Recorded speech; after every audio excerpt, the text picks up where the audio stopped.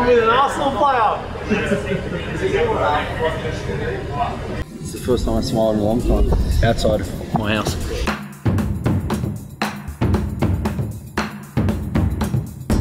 The Socceroos are back. Welcome to Socceroos Insider. 560 days since the Socceroos have been in action. Sasa Ognenovski joins me. Sash, great to have you here. Thank you, Zaps. Fantastic to see the boys getting off the plane and making their way to Kuwait. A chartered flight for them after spending a week in the UAE. It's tough to acclimatise in the conditions. Middle of summer over there at the moment, Sash. Yeah, stinking hot over there, and they're really going to have to acclimatise as quickly as they can to combat the conditions. Let's have a look at the table as it stands. Of course, 4 games have already been played in the first phase of qualification. A perfect record, Sash. 4 out of 4 for the Socceroos. And it's even more impressive given the fact that Jordan was a tough opponent and the Socceroos beat Jordan in the first stage of the campaign. Yeah, that's always a tough game away from home in Jordan. I've played there, we've lost there. Yeah, always a tough place to go. The crowd really gets behind them there, and hostile environment, and to get the 3 points there. The only blemish there is the goals against the 1, but we'll forgive them for that. Yeah, it's a pretty good record to start. Of course, 4 games coming up in 12 days for the Socceroos. The first game in Kuwait. We'll touch on that a little bit later in the show. But let's have a look at the squad now. And Graham Arnold named 31 players for his squad. Obviously looking at the tough schedule. A few extra players added. Starting with the goalkeepers, is Matt Ryan the number 1? Still is the number 1 for me, even though Mitch Langerak in this squad maybe gives him a bit more of a challenge, but Matt Ryan's still number 1. Let's have a look at the defensive unit now, and a few new names added to the squad. 7 debutants potentially in this squad. We'll talk to Graham Arnold about that soon. But Ruan Tonjik, one of the A-League players who's had a fantastic season. It'll be great to see him make his Socceroos debut in this camp. It's great to see some of the younger players being rewarded for their efforts in the A-League. Shows that you don't need to be overseas to be playing for the Socceroos, as long as your form is consistent and good. And obviously a lot of experience there as well with Beach, Deganak, Trent Sainsbury, Ryan McGowan back in as well. So yeah, plenty of experience Frank there. Karicic, another one we look forward to seeing potentially in action. He's playing his football in Italy in the Serie B. Let's take a look at the midfield now. And Aiden Hrustic is having a really good year. Jackson Irvine has come off a good season in Scotland. And Kenny Dougal, what about him? What a great story he's been in the last week, especially with Blackpool. Yeah, look, a brace to get Blackpool up a division. You know, bringing that enthusiasm, that confidence, and that you know, happiness and joy into the camp is always great. And again, experienced players, Jackson Irvine. We know what James Holland could do. Interesting to see how Riley McGree will do as well. Yeah, Colin Metcalfe rewarded for his terrific season with Melbourne City as well this season in the A-League. Will be great to see him make his Socceroos debut as well. The forwards, Jamie McLaren has been taking the A-League by storm. He'll be a late arrival in the camp and perhaps not feature in the first game tomorrow morning against Kuwait, Sash. But who do you think will start in the front 3? Yeah, look, I think Matthew Leckie will play instead of Jamie McLaren, but when players like that don't play, it just gives an opportunity for someone else. You know, we see Chris Economides has been rewarded for his form in the latter end of the A-League season. Nikita Rukavica just coming back from a Israeli championship. So we got guys there that are in good form, playing well for their clubs. Hopefully they can translate that for their country. All right, let's take a look now, before we speak to Graham Arnold, at some of the highlights of the first stage of the qualification camp.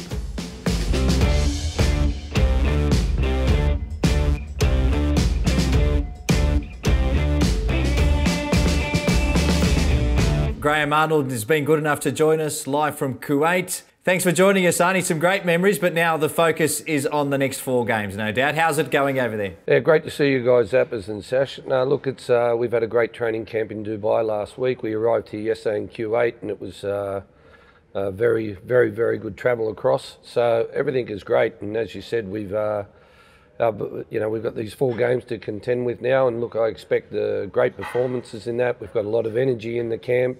Obviously got an extended squad of 31 players, so it's exciting times ahead. Arnie, having played in that crazy heat, how have the boys acclimatised, and how are you going to keep on top of it since there's obviously a lump of games in 12 days?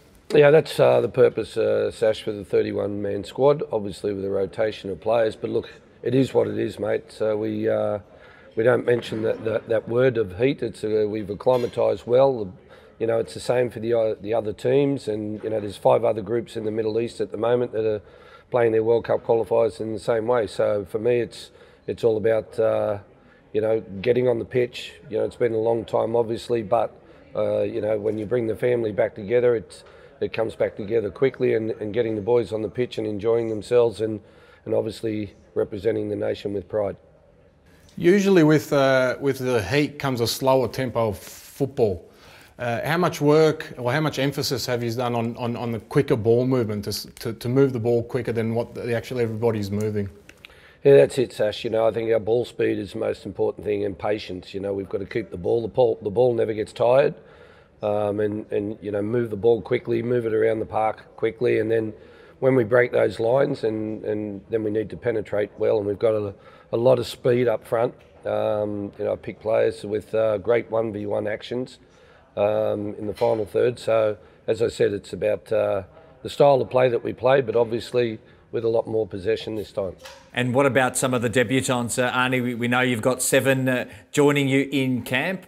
Can we expect to see the majority of those get a cap? Well, that's the intention, Zappers, because I didn't bring anyone here for no reason, you know, and it's about creating depth in the squad, and the young ones that I brought in, you know, they'll probably be part of the Olyroos campaign. So it's for them to come in and be around the older players, and you know, the effect that an older player can have on a younger person's career. So it's about bringing them in, getting them used to the environment, and you know, they'll be fine. I expect you know, there's a lot of great talent here. I expect great performances from them.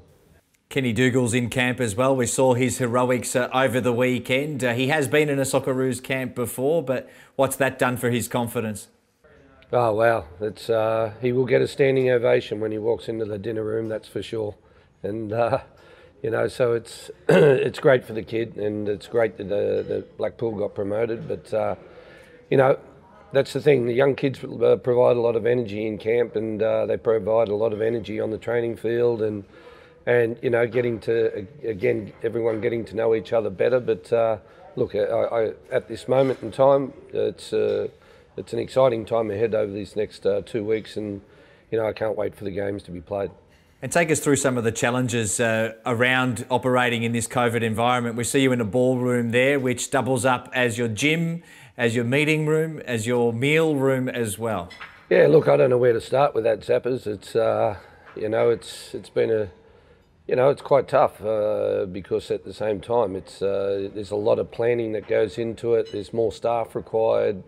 You know, obviously with the restrictions all different in different parts of the world. So it's you know, it hasn't been easy, but the boys have really dealt with it fantastically well, as the staff. And you know, I feel myself, even I've gone more from a coach to a manager over the last, you know, last few months getting this right. And but to look, the most important thing is the football side of things, and getting on the field and enjoying what we do, and when the boys put the shirt back on, and you know, on with the training sessions, and the games, so then obviously the energy will fly.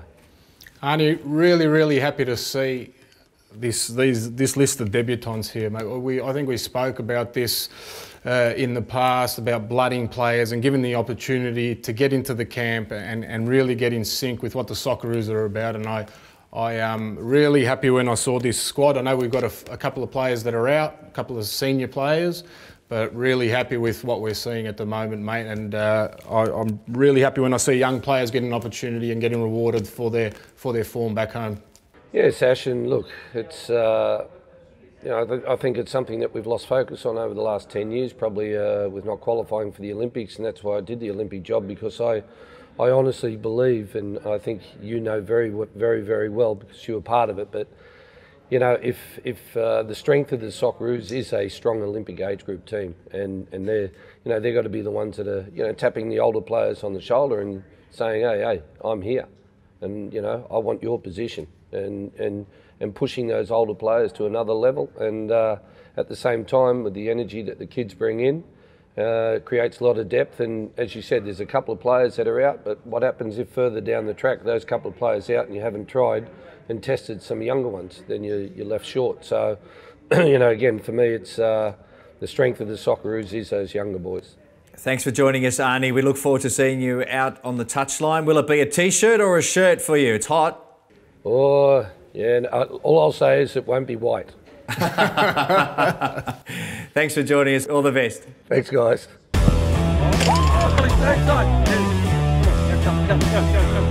Great to hear from Graham Arnold. Time now to have a look at our opponents for tomorrow morning. Kuwait, Sasa Ognenovski, not going to be an easy one against Kuwait. Here's a look at the first time we played them in this qualification round. It was a 3-0 win away to Kuwait in Kuwait City. Matthew Leckie getting a couple, and the first 2 goals, Sash, coming from set pieces. Yeah, look, we're always going to be a threat with our size and the delivery of Aaron Moy, who unfortunately won't be with us in this section of the qualifying campaign. But look, it's a completely different scenario for us. We haven't played together for 18 months almost. The Middle Eastern teams have played some games together, so they're going to have an advantage in that side of things, and we're going to have to quickly land on our feet, gel as a team. I know that I think there was 13 players in camp in Dubai, so not the total 31 squad, and everyone's going to have to pretty much learn on the run and make sure that we're getting results at the same time. Yeah, the set pieces, I know that they've been working on a lot in the last few days. And Aaron Moy, you mentioned his quality. You see the finish that he takes for his final goal here. You touch on his absence.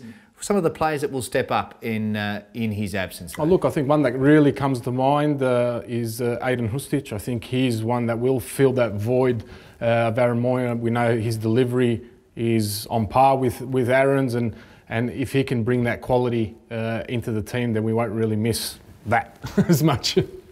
Yeah, it was a brilliant finish, one of the best of the campaign we've seen so far from Aaron Moy, a clean striker of the ball, and this one left the goalkeeper with no chance whatsoever. We're going to put you on the spot now, Sash. The starting 11 for our first game of the campaign against Kuwait. You've had some time to think about it. Obviously, Arnie's going to have a look at the players who've been in camp for a little bit longer and those early arrivals. Talk us through your predicted starting 11. Yeah, look, for me, there's going to be a bit of tried and trusted players there that have been involved with Arnie and played some games for Arnie and helped with that first round of qualifying. Obviously, Matty Ryan in goals for me, as his badge left. Trent Sainsbury, Milos Steganak, central defensive pairing, pretty solid there. Ryan Grant. Aiden Hustic for me comes in for Aaron Moy with that creativity. Jackson Irvine next to him. Riley McGree comes in for possibly Tommy Rogic, who's not here with us. Awer Mabil, we know what he can do. Martin Boyle and Matthew Leckie up top, I think, with the absence of Jamie McLaren. Yeah, a really experienced 11, and you think that's important given the importance of us getting a strong start to the campaign? Well, we do need to get a strong... It's almost like a group stage at a tournament, so if we can start off on the right foot, probably rest some players if the results go our way, then that last game against Jordan is going to be our toughest test, so we'll try and get... Obviously, I don't know what Graham Arnold's thinking, but he's going to try and rest his best 11, because every coach has a best 11, while giving the other players an opportunity to play. But I think to start off on the right foot is really important. All right, you touched on Aiden Hustic. Let's have a look at him in a little bit more detail. He's had a terrific elevation in the Bundesliga, starting to play some regular game time now at Eintracht Frankfurt. Here's Aiden Hustic when he came on in the first stage of the campaign as a substitute. This was against Chinese Taipei in Kaohsiung. I was there that night. It was a terrific evening. Obviously, Australia scoring plenty, but he made a real impact when coming off the bench. Yeah, well, look, you can see his delivery from set pieces, which is going to be crucial in this qualifying. It's something that Aaron Moy usually does for us, so it's sort of a like for like. Obviously, Aaron Moy, ex-Premier League, playing in China now. We know what he can do. It's Aiden Hustic's chance now to step and fill that void while Aaron Moy isn't there, and also to create some headaches for Graham Arnold moving forward. And getting that experience in the Bundesliga as well. There aren't a lot of players playing at that level at the moment in this squad. No, and he scored just recently as well. So again, one of those players that will be coming back, coming into camp with a heap of confidence. All right, thanks for your 11. We'll see if you're right in the morning. Awer Mabil coming up very soon on the Socceroos Insider.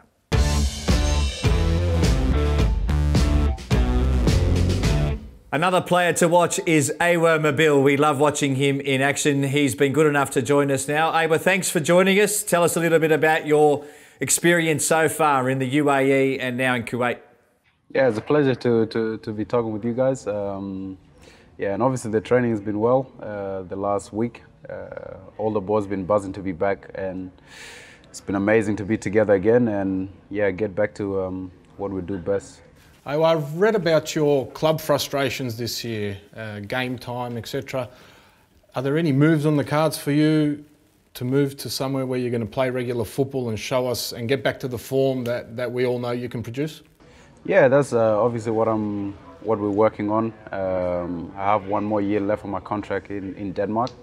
So yeah, it's a little bit difficult situation for both the club and me, but it's getting better for me day by day. So yeah, I look forward to one day making that next step, but that's not where my focus is at. My focus is here now, and I'm really enjoying being here. So we'll focus on that after we won all our games here. Awer, you've appeared in all matches so far on the road to Qatar, 4 goals in 14.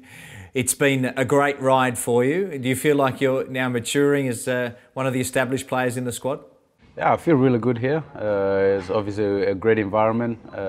Since Arnie came in, it's created an environment where we can all be ourselves, and that's the most important. So I think my job is to of course work for the team, and then when I get the chance, I will score my goals to help the team win. So that's my job. But at the same time, I'm just enjoying being here, and the rest take care of itself. So I'm not worried about that, and it's just been a dream so far, so I hope to continue this dream. We've spoken about some players that are coming through and expecting to see more game time. Aiden Hrustic is one of them. He's been pretty impressive when we've seen him in little bits and pieces so far in the Socceroos, but his club career is going on in leaps and bounds as well. What do you enjoy about playing alongside him and training alongside him? Yeah, he's one of those players you need on the ball. He's developing very well, and as a player, as a winger, you love to play against or with players like that who can find the passes. And we've seen that when he came on, I think against China, he made 3 assists. So we're looking forward to seeing more of that. And yeah, we've been working a lot on the link-up play. So I think you guys should expect something something very good from Hayden. Now, is it true that you, I've got 2 Adelaide United stars with me here today, Awer Mabil and Sasa Ognenovski. Is it true that you were in the terraces cheering this man on when you were a little boy? Yeah, I used to go to Hamaj to support them when I was young, and then obviously he left, and then he was playing in the Socceroos, so it created a good pathway. So yeah, it's a pleasure to be talking with you guys. And he was pretty tough, wasn't he? Yeah, he was a tough man. I wouldn't like to play against him because, yeah. Good stuff, Awer. Thanks for joining us. All the best. Thank you very much. Take care. All right, time to find out who is the smartest Socceroo. Is it a current day player, Danny Vukovic? On their side this time, Sasa Ognenovski, the former Socceroo. Gents, are you ready? Ready as I'll ever be, Zaps. Yeah, I'm ready as I'll ever be. All right, gents, we're going to get you to write down the answers to your questions, and we'll see who gets the most right at the end of our quiz. Number 1, how many colours are there in the rainbow? You've got 5 seconds to answer each. Number 2. Oh, you tell me that now. What is someone who makes shoe horses called? Horseshoes. Horses or horseshoes? Well, we know who the dumbest presenter is. I'll blame the person who made this question. All right, let's go. Richie Cunningham was a character in which TV sitcom?